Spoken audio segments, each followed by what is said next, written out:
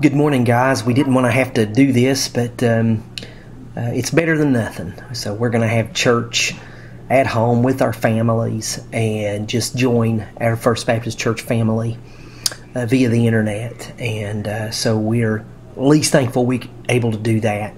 And we just want to have a couple of announcements. We're going to preach here or teach a devotional out of Isaiah chapter 45 here in just a little bit. But first, what we want to do is we want to go and have just a couple announcement, prayer, and then we're going to sing a hymn together. So the announcements are we're going to go week by week as we do what we can to get back in the church. I can't imagine us being back in church together next Sunday, but who knows? I'd rather cancel it week to week just in case some amazing good news comes out more quickly. So you'll hear probably Thursday or Friday decision on what we'll do for next Sunday. Also, if you want to give to the church, and by all means I hope that you continue to do that, we want to say that you can give either by sending it through the mail. Melissa's also at the office from 9 to 2 Monday through Thursday, and then we also have a donate button on our church website, FBC Williamson.com. So with that being said, let's go together and sing Be Thou My Vision.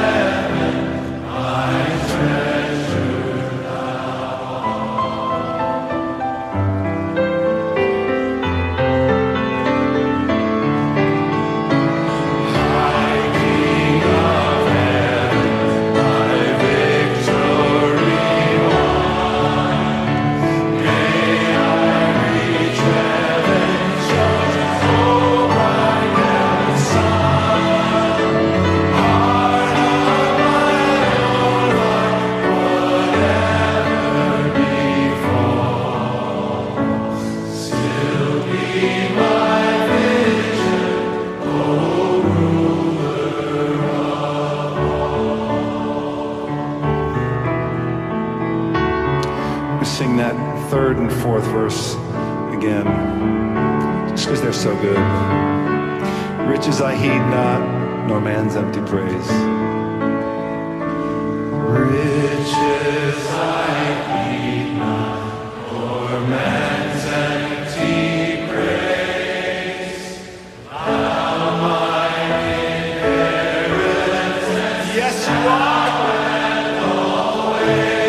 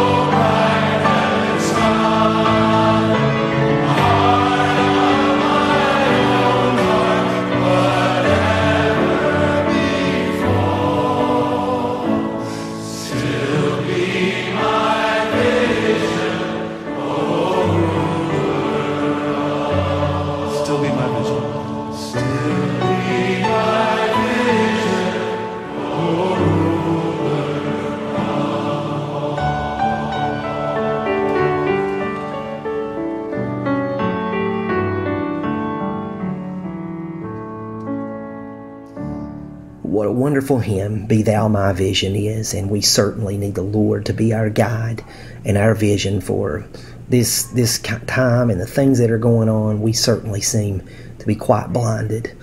Let's take a moment, have prayer, and then we're going to have our Bible study from Isaiah 45. Let's pray. Heavenly Father, we give thanks, Lord, for all things, and we want to thank you even for this time, Lord. In fact, we probably better thank you for this time and see this as an opportunity, Lord, to shine as the people of God, to shine as those that are saved by Jesus Christ, Lord. We want to express great confidence in you, Lord. We want to proclaim the gospel in the hardest of times, Lord, and we are in uncertain times and fearful times and anxious times. And God, may it not be so with us. And we know there is some fear to be had in terms of just not knowing what is going to happen. But this we know, Lord, that you are kind and gracious and merciful, and you take care of your people to the very end, Lord. That you will see us through the hardest times. And so I pray, God, this will be an opportunity for our faith to grow and for us to shine as a witness to the gospel in this world today. So be with us, I pray, in that. We want to hold high Jesus Christ and the gospel. We want to lift high the cross, God, as the only way of salvation for people. We want to pray for your will to be done no matter what. That's our main prayer, God, for your will to be done. You see things we don't see, but I know, Lord, we have needs. And Lord, we want our people to be healed and our land to be healed. We want the world's suffering to stop as regarding this illness, God, that's going to so many people. And so we pray, Father, that you might lift that from us, God, and be merciful and gracious, we pray, God. Be with our church, Lord. All these that are worshiping this morning, just your special blessing upon them. May you lead us in worship, God. May you comfort us by the truth of the Scriptures. So we give thanks for these things, and we pray them in Jesus' name, and amen. All right, let's take a moment and go to Isaiah 45. I'm sure you're ready to go, and we're going to read verses 7 to 9. So let's go. The Bible says this: I form light and create darkness. I make success and create disaster. I am the Lord who does all these things. Heavens, sprinkle from above, and let the skies shower righteousness. Let the earth open up, so that salvation will sprout and righteousness will spring up with it. I, the Lord, have created it. Woe to the one who argues with his maker, one clay pot among many. Does clay say to the one forming it, what are you making? Or does your work say he has no hands? May the Lord add a blessing to the reading of his holy and inerrant word. So we're going to talk about God's sovereignty today. I think this is very important for us to get a grasp of in such uncertain times, such fearful and anxious time. It's imperative that we revisit this truth of God's sovereignty. It seems like it's on our lips quite often here at First Baptist Church because we believe in a sovereign God in heaven who's never surprised and all that. But it's just important for us to take a closer look in times like this, that we may be comforted and that we may share with others in that comfort. One of the things that the truth of the sovereignty of God does, and it does these three things, and I want to mention them quickly and then go into the study and then come back to them.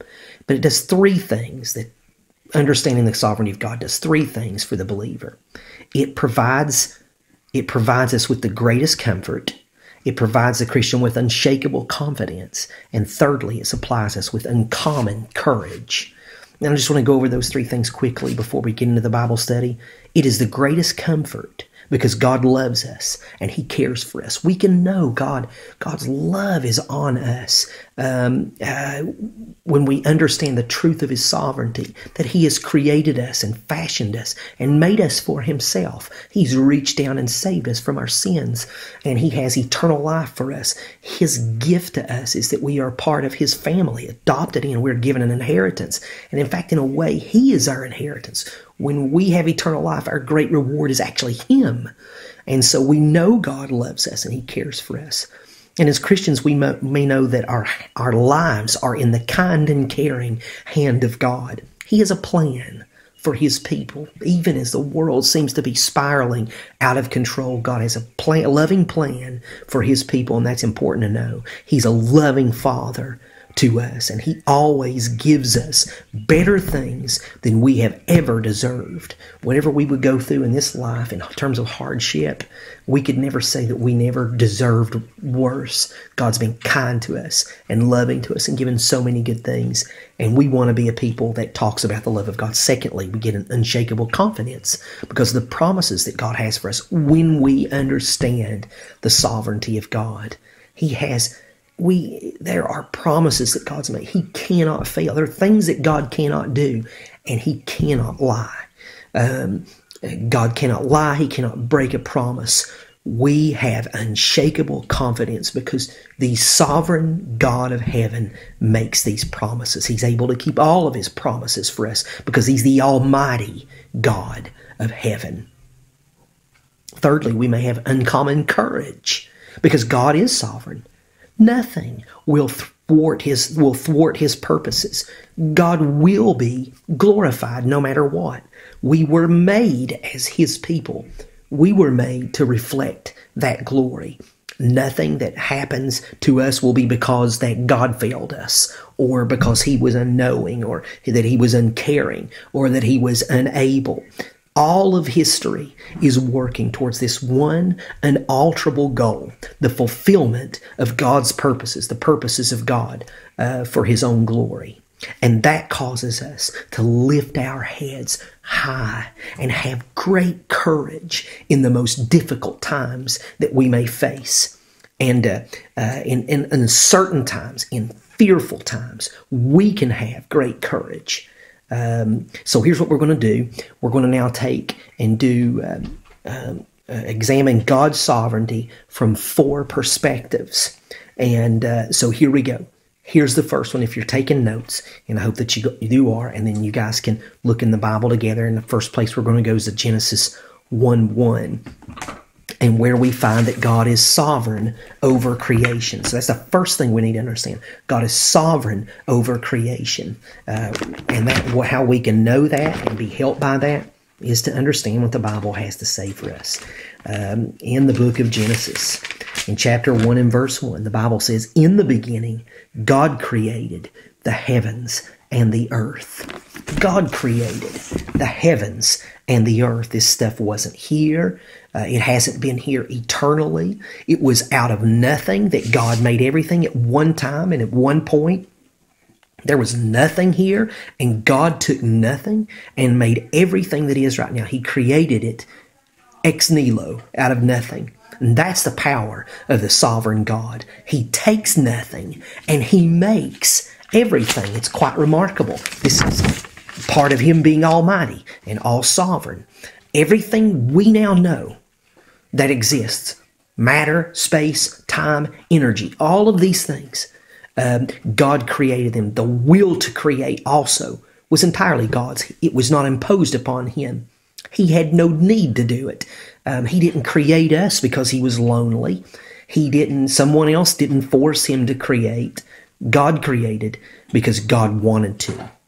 Now, then we see that all things were created by God in Jesus Christ for Jesus Christ. Let's look at Colossians chapter 1 there. So if you'll turn to Colossians chapter 1, and then we're going to read verses 15 to 17. And here's what the Word of our God says here in Colossians 1, verses 15 through 17. He is, speaking of Jesus, He is the image of the invisible God, the firstborn over all creation. For everything was created by Him in heaven and on earth, the visible and the invisible.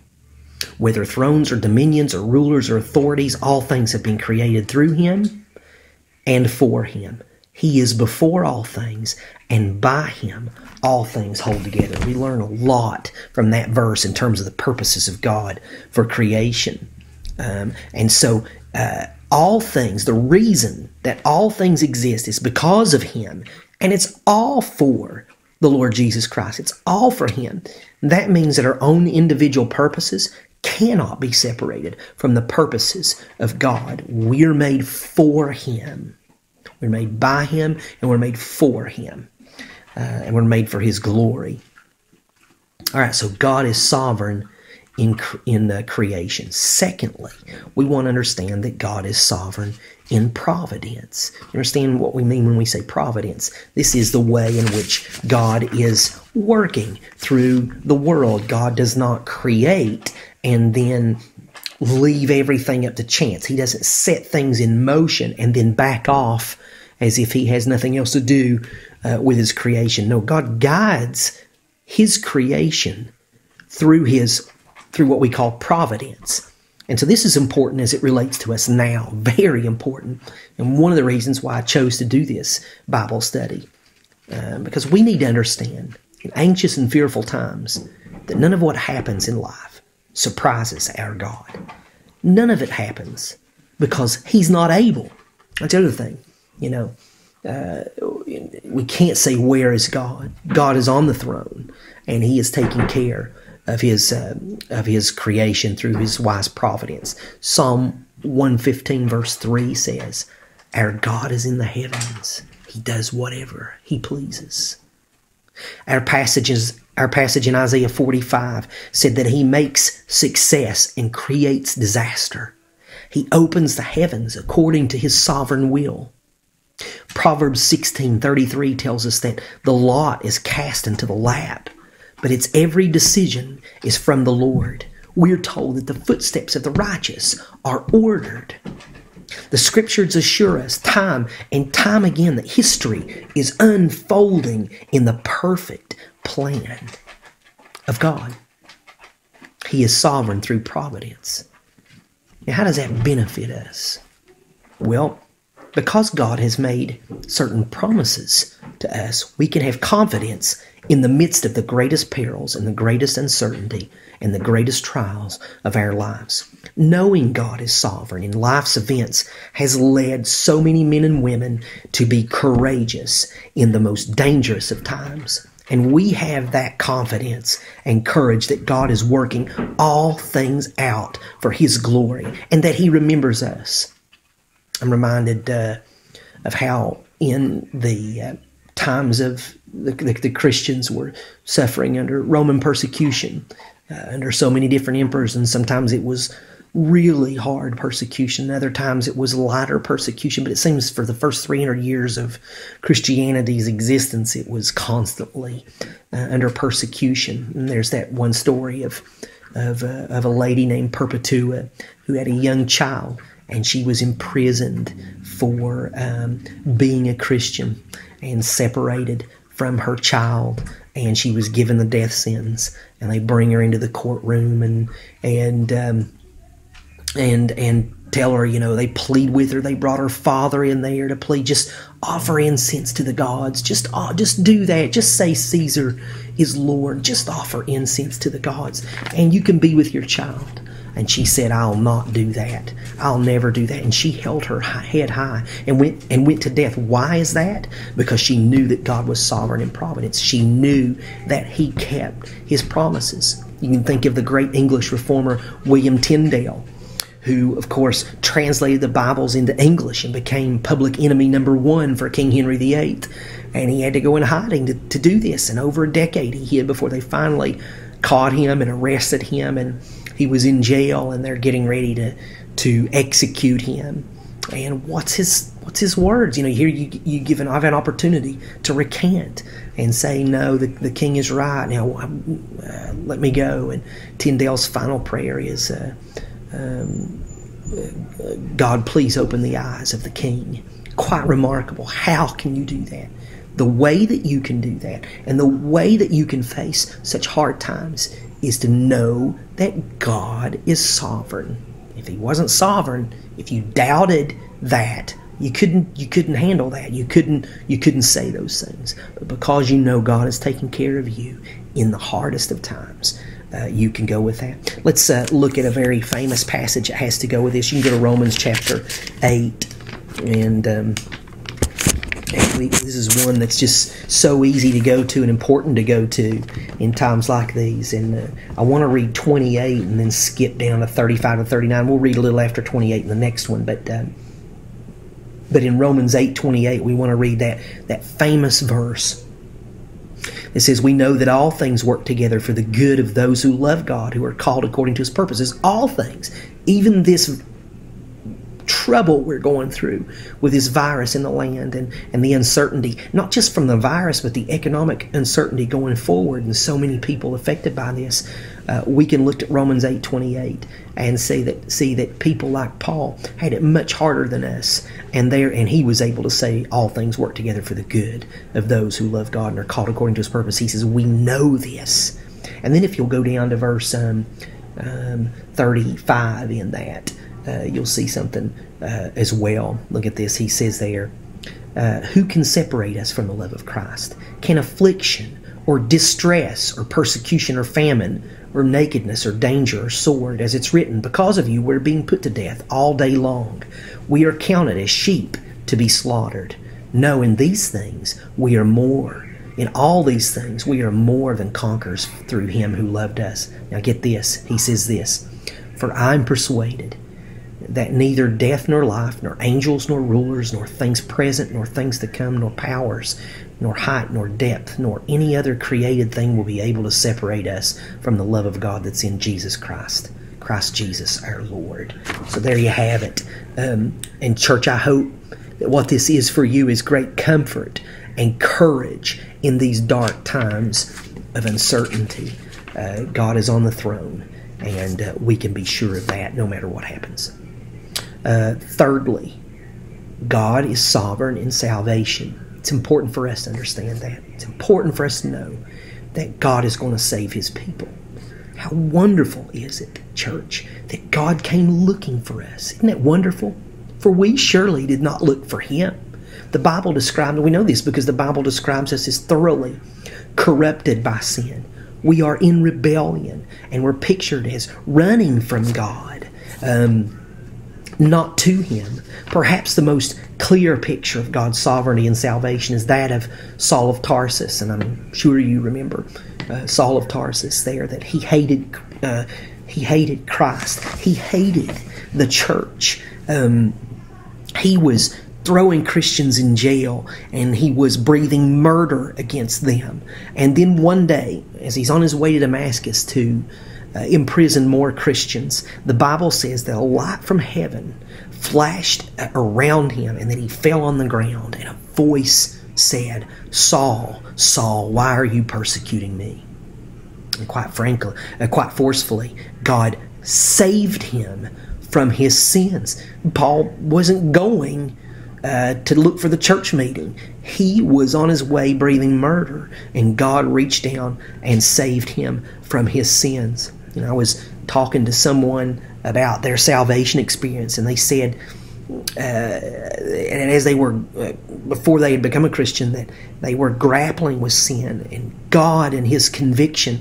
It appeared to them that their getting saved was all about whether that he would walk down the aisle and receive Christ. Will I walk down that aisle? Will I receive Christ and all that stuff? But it was later on that he saw all along how it was that God was guiding him along, and it was God who saves us. You're there in Romans, and just want to look at 28 through 30 again there. He says, we know all things work together for the good of those who love God, who are called according to His purpose. Then he says, for those He foreknew, He predestined to be conformed to the image of His Son, so that He would be the firstborn among many brothers and sisters. And those He predestined, He called. Those He called, He justified. Those He justified, He glorified.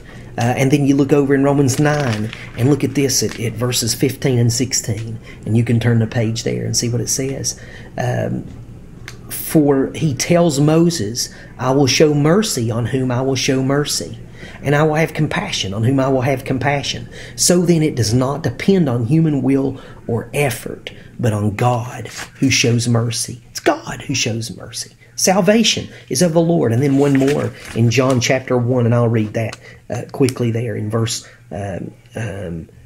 12, verse 11. He says, He came to His own people did not receive Him, but to all who did receive Him, He gave them the right to be the children of God, to those who believe in His name, who were born not of natural descent, or of the will of the flesh, or of the will of man, but of God. So salvation is of the Lord. Let us give thanks to the sovereign God of heaven who rescues us from our sins. And then finally, God is sovereign in judgment. No one will escape having to face the Almighty God on Judgment Day. No one will escape that. Hitler averted no judgment when he killed himself before Allied forces could come in and arrest him and cause him to stand trial and give an account for his crimes. He only escaped the sentencing of natural men, mortal men. He will stand before the Almighty God of heaven, and he will receive his just punishment. And so too will everyone that refuses to come to the only way of salvation for all mankind. Because the Bible says that it is appointed for a man to die once and then the judgment. How wonderful are these times that we live in, that the gospel message of salvation in Christ alone is trumpeted so that you and I can hear it. How wonderful is that? That many times people went without ever hearing about the word of the Lord, and they went on in their sins and in their rebellion against the God that had created and fashioned them. And they loved their sins and were darkened in their minds and had no gospel and no Bible to light their minds and light their way. And here we are in this day and time, in the most anxious of times, and we have God's word. And we have preachers who preach faithfully the gospel message that Christ died for sinners. What a wonderful time to hear. We get to hear that Christ alone is the salvation for sinners. And so it's a wonderful time. It's evidence of God's mercy and of his grace being sovereignly bestowed upon us. So let us hear the gospel. Let us turn to Christ. Let us believe upon his name. Let's repent of our sins and trust him. And if you've never done those things, on this day, I urge you, trust in Jesus Christ. He is the only way of salvation. You turn from your sins and believe only in the Lord Jesus Christ, and you shall be saved. So here's how I close. I want to take you back to those three things I said. If we'll understand the sovereignty of God, they'll do three things for you in this life today. One is, he'll give you great comfort in these anxious times. Great comfort. Great comfort in the love of God. He loves you, and he will always be there for you. Secondly, he will give you unshakable confidence. God is sovereign. He makes promises he cannot break. Trust in his name. Rest in his promises.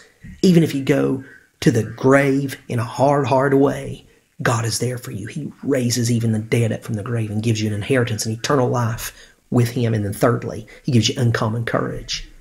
We can stand up in this day and age in a time of fear and anxiety, hold our head high, because we know God's going to accomplish all of his plan. We know that no matter what happens to us, he'll raise us up from death. We know our great God in heaven is on the throne. He's in control. And there's nothing that can stop him. So be comforted, dear church, by the sovereignty of God. We'll continue. Maybe we'll have a Bible study Wednesday night for you as well. So more about that later. But at this time, let's just have prayer and then go to our final hymn and conclude our worship time together. This is my prayer. It'll be, and then the hymn will be the final thing. So God bless you. Let's pray. Heavenly Father, we just ask that this great confidence, that we would all have great confidence in your sovereignty, Lord. That we will trust in you, and that above all things, Lord, that these things will be a great comfort to us. May Christ be glorified in our lives. Thank you, and God bless. Enjoy the hymn, Not in Me. Sing it with your family. I'm sure you know it. God bless.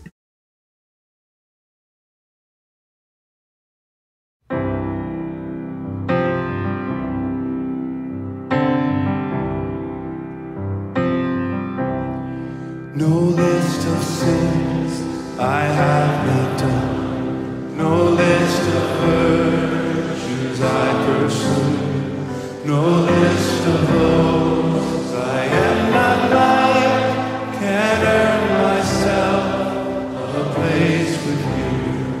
Oh God, be merciful to me.